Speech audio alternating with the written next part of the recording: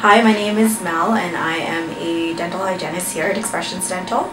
Today I'm going to be talking to you about diabetes in relation to periodontal disease.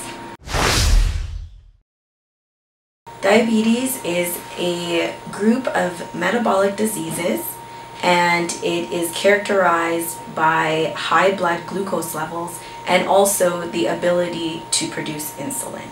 Gum disease is a lesser known complication of diabetes. There are different forms of gum disease.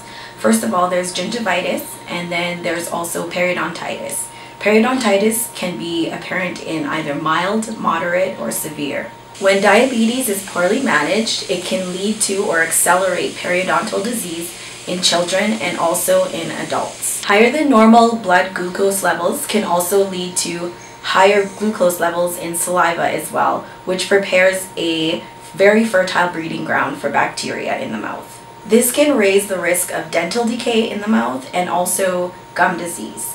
Some of these symptoms may include swollen, red, and tender gums, loose teeth, recession around the teeth where the gums have kind of pulled back to expose root surfaces, and also bad breath. Gingivitis can usually be averted by your dentist and also by following an at-home care program.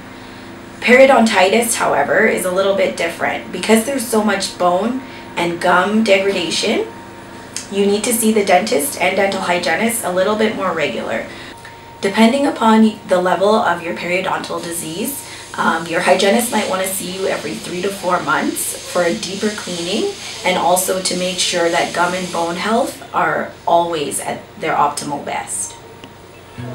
For more information, visit us online at expressionsdental.ca or give us a call here at the office. The number is 403-252-7733, and one of the girls at the front will be more than happy to book you in to see the hygienist.